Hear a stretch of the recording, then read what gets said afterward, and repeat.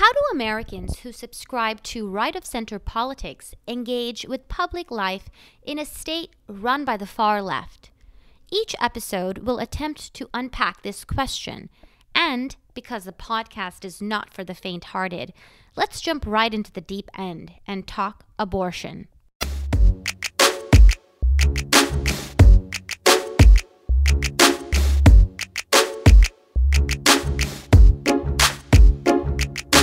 I'm Meg Hansen, and welcome to the very first episode of Writing What's Left. Before we get into this debate, I'm sure you would like to know whether I identify as pro-choice or pro-life. To be very honest, I consider myself as both. Now, that's not a cop-out. It really isn't. I've thought about this a lot, and I just don't accept the dichotomy. Let me define it further. I consider myself as pro-life because I absolutely respect the sanctity of life. I believe that life begins at conception. I recognize fetal personhood, and I do not support third-term abortions. In fact, I find the concept of aborting the fetus right up till the date of delivery as absolutely appalling. New York passed legislation earlier this year legalizing that very concept, that egregious concept. And so in all these ways, I identify as pro-life. I consider myself as pro-choice because I recognize that in certain situations, it is up to the woman to decide whether she wants to carry the pregnancy to term or not. For example, in the event of rape, incest, and certain other exigent circumstances. If the fetus is diagnosed with congenital deformities or serious health complications that raise concerns about the quality of life for the baby or the parent's ability to take proper care of their child, in those instances, I truly believe that the decision lies with the woman, her husband, and their family. Now, people on the right will certainly accuse me of being morally relativist here. And perhaps that's true. After all, how can I believe in the sanctity of life and then say it is up to the woman? Because I don't see this as a black and white issue, and therefore I do identify as both pro-choice and pro-life. But our national conversation around this issue does not entail unpacking the various shades of gray. We're not trying to understand the complexities at play.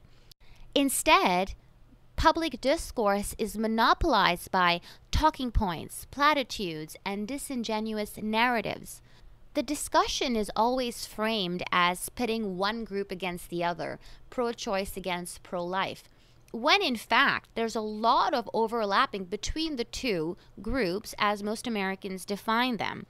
So a survey that was conducted earlier this year showed that 66% of Americans who consider themselves as pro-choice oppose abortion in the third trimester. And this survey was taken just a few weeks after New York legalized late-term abortions. And 1 week after the Virginia governor suggested that babies who do survive abortion should only be allowed to live if their mother wants them to survive. So this is where our conversation is now at. Back in the 90s, a common saying was abortion should be safe, rare, and legal. That's not how the debate is framed anymore. Now when it comes to pro-choice, it means you should be okay with aborting the fetus right up to the day of delivery, and let's just say by some bizarre circumstance the fetus survives the abortion process, then there's also a good chance that then you just ignore the baby and let it die if the mother doesn't want it to live. That's where we are at in terms of the abortion debate. Against this backdrop, now let's analyze what's going on across the nation. 8 states have passed laws restricting abortion to some degree, and the idea is that at least one of them could pose a legal challenge to Roe v. Wade, and then the Supreme Court would take it up. And now that we have more conservatives on the court than leftists, perhaps Roe versus Wade could be overturned, and it would be a big win for the pro-life movement. Two bills worth mentioning here are that of Alabama and Georgia. Alabama passed a new bill effectively outlawing abortion except in the case when the health of the pregnant mother is endangered. And so actually Alabama does not have any exceptions for rape and incest, and that has got everybody in the media up in arms. I'll say this though, a lot of people in the media are harping on the fact that the Alabama State Senate is comprised only of men, and so they're saying, look, all these white men are passing laws that pertain to women's bodies. However, we never hear the fact that Roe v. Wade was decided by a Supreme Court made up entirely of men. That's right, 9 men, 7 of whom decided in favor of legalizing abortion. This is what I mean by disingenuous talking points that have infected public discourse around this particular issue. The second law worth mentioning is the Georgia heartbeat bill, which bans abortions if a heartbeat is detected, and this can be as early as 6 weeks. I want to mention this because CNN and ABC and a number of left-leaning outlets have covered this issue and made it a point to mention that many women do not even know that they're pregnant at 6 weeks.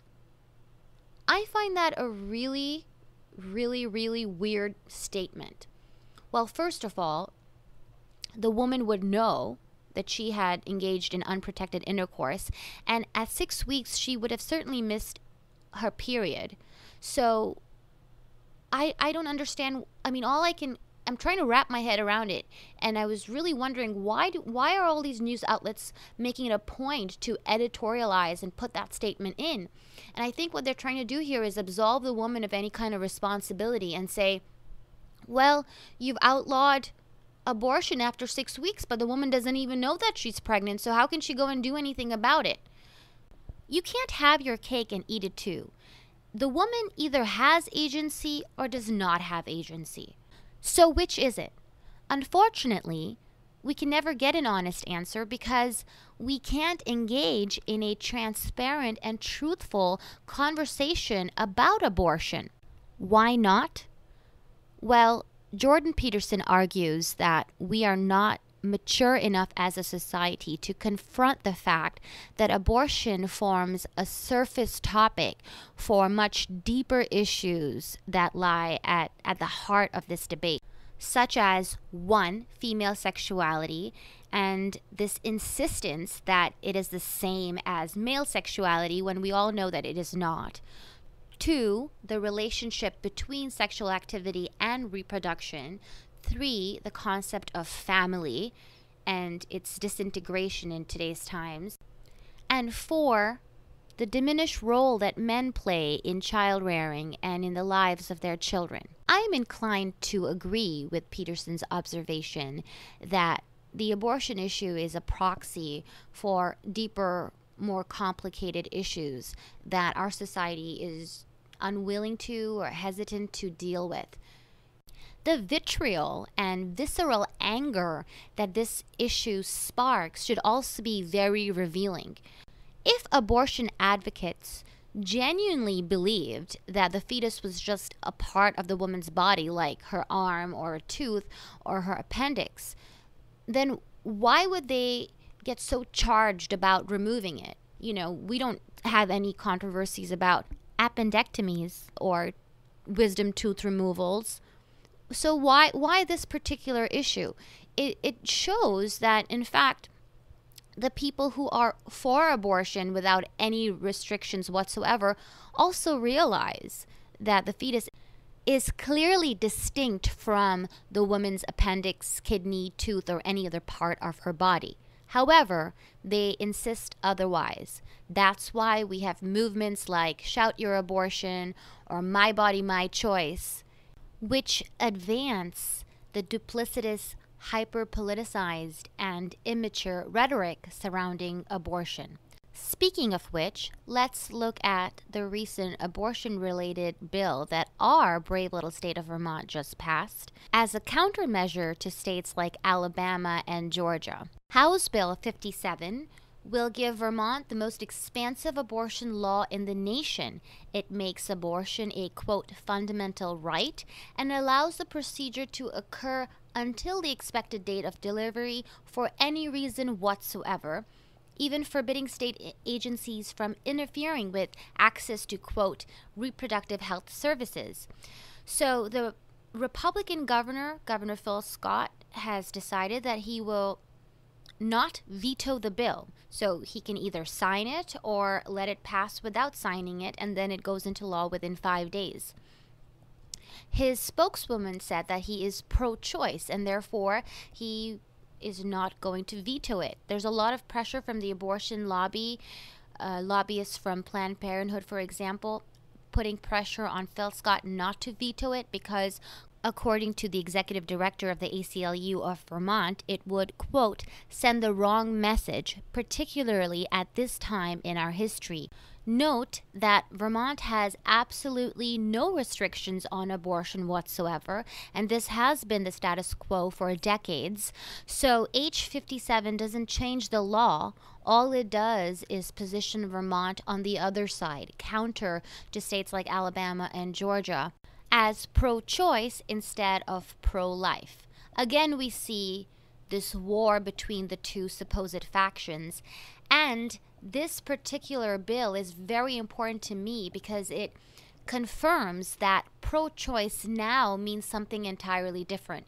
Pro-choice now means that you have to be okay with aborting the fetus right up to the expected date of delivery. This means that 66% of Americans who call themselves pro-choice are no longer pro-choice. And so while I began this podcast by claiming that I am pro-choice, I guess I'm not. Pro-choice is always framed as being pro-women, and opposing abortion means that we are somehow waging an all-out war on women. But how is being okay with aborting a baby on the day of delivery, how is that a cause for women? And yet, proponents of the Vermont law claim that it is. H57 may be a symbolic gesture, but it is a law, and laws can be changed. Therefore, the Vermont legislature has decided to step things up in the event that Roe v. Wade is overturned. What are they going to do? They are now attempting to amend our state's constitution to make abortion as an inalienable right. The proposal, known as Proposition 5, declares, quote, personal reproductive autonomy to be a fundamental right. If it passes both the state Senate and House this year, it will need to be considered again during the 2021-22 biennium. And then if it passes then, it will be presented to Vermont voters at the 2022 general election. So if Prop 5 survives this long multi-year process and succeeds in amending our state's constitution, it would mean that a radical, sweeping, no limits right to abortion would have been created and incorporated into the constitution of our state. Which brings us to the most pertinent question of this podcast. As a Vermonter, are you okay with changing the DNA of our state to create a new right that allows an individual to end the life of a baby on the day of delivery? Some critics argue that third trimester abortions are rare and terminating a pregnancy on the day of delivery is even rarer. However, that's besides the point. As we've seen, the parameters of the pro-choice versus pro-life debate have radically shifted. Now, Proposition 5 codifies the new pro-choice argument that supports terminating the pregnancy for any reason at any time up to the date of delivery. This is the question that the people of Vermont need to grapple with. And perhaps the answer for you is yes. I imagine that those on the far left would agree with this position and want the state's constitution to reflect that. And it follows that Vermonters who identify as pro-life should oppose Prop 5. But what about the rest of you? Perhaps you are on the right but don't consider yourself as conservative or pro-life. Maybe you are an independent, a centrist, left of center. Perhaps this is not an issue that you've really thought about until now.